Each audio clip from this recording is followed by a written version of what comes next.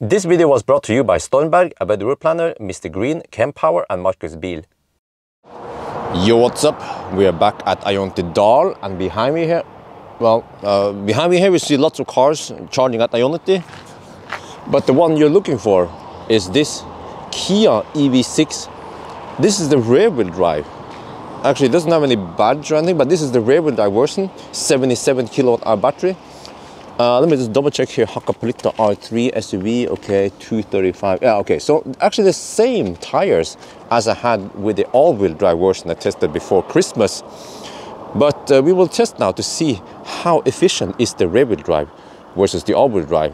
And does the all-wheel drive take any penalty? So I'm just topping up now. It's Sunday morning, so I'm going to do the 120 km/h test first. We are just charging, heating up the cabin. The plan is to drive north a little bit. I'm not sure how far, maybe Espa, and then back again. That will be the 120 test. And then actually we will do, not only we will do the 90 test, but, but we will also measure degradation. Look here. This car has done over 10,000 kilometers. It's a press car. So I want to just check then, do we have any noticeable degradation after 10,000 kilometers? Nice bonus. Okay, but yeah, I think that right now there's no point to charge more. We just top up, maybe heat to the battery a little bit. That will actually help for the test. But then I guess off we go. We are on the move now. So today it's a bit busy. I see lots of Germans here. It's like the German invasion. No, I think Germans, they have winter holiday. That's why. Well, okay, so let's hope that doesn't mess up my test. But I actually have to drive at 125 km/h on the speedo to match 120 GPS speed. Whoa, dude, it's drunken Swede. So no wonder why Kia people are driving so slow. But okay, so but you can see that we have nice weather, mostly dry asphalt. There are a little bit of wet spots okay, here and there, but mostly dry, and temperature is 3 degrees Celsius. Yeah, you see, another German. Yeah, the Germans are here.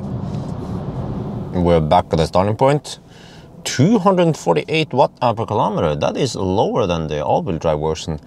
Weather condition, driving condition, everything should be quite similar. So is this an indication that the rear-wheel drive is more efficient? Okay, well, now we need to charge the car all the way to 100%, and then we do a combined range and degradation test.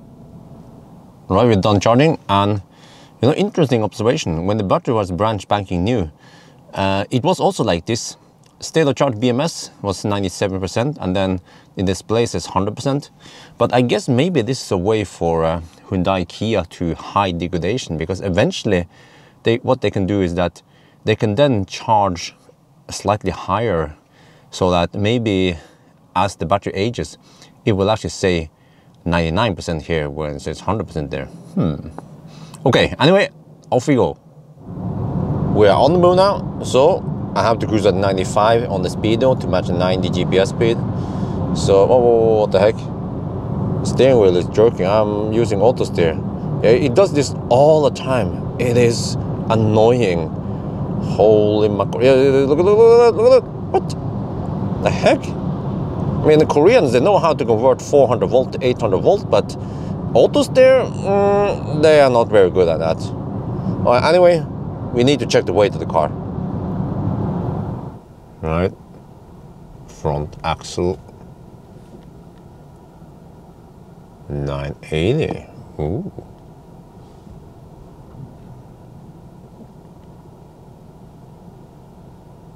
Whoa, 2,100.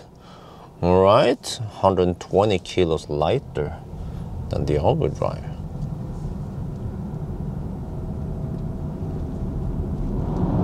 And then how is Mjøsen today? Sock is hanging. Oh, very little wind. Oh, that's good. Dry road most of the time. We just turned around at Dal, finishing one full lap, and trip meter shows around about 182 kilometers. So we don't have to correct for any error here, yeah. Right, so now we are down to 62%. Consumption seems to be lower.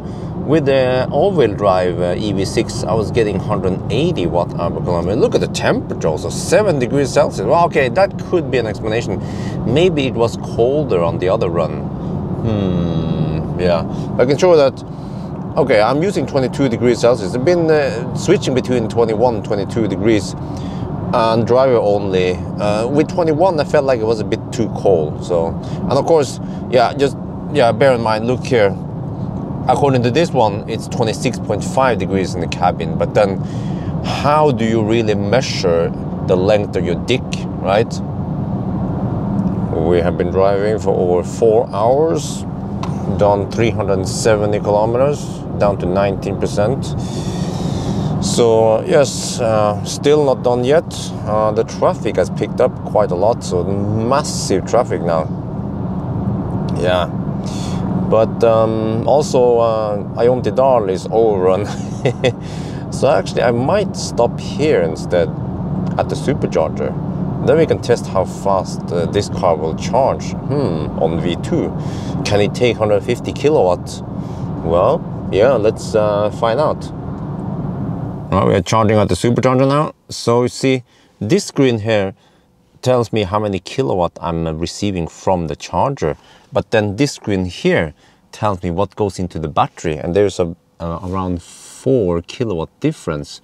And I think that's the battery heater pulling. So I wonder, there must be some losses, but how much losses do we really have?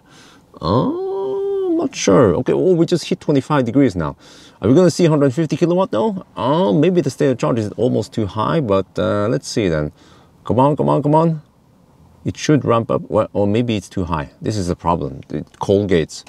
We came here with cold battery and it takes forever to heat it up. But okay, so according to the result now, it seems like this car is slightly more efficient than the all-wheel drive, but I think it's just due to the fact that we have 120 kilos less here. So if we put 120 kilos extra in this car and do a side-by-side comparison, it will probably be neck on neck. That's my guess. So it seems like the Koreans, they designed the all-wheel drive system and the eGMP platform to be efficient without taking any penalty. That's not the case, I feel like, with some of the other legacy automakers. So that's very good. So we can actually get almost 450 kilometers of range in winter, huh? This car has more range than some of the other cars in summer. That's how good this one is. So, and then as for the capacity or the degradation, it's a big mystery because I actually get more energy this time than I did last year when I tested the other EV6.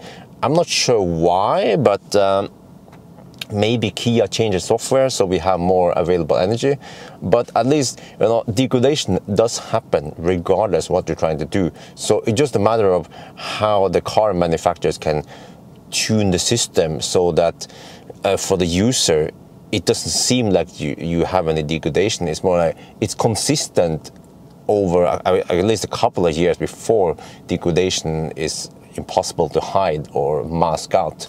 So at least that's good. Yeah, at least now we tried. So maybe next test should be to see if the charging speed also degrades over time. All right, but I think that's going to be it for now. Hope you guys enjoyed this video. As always, thank you for watching and talk to you later.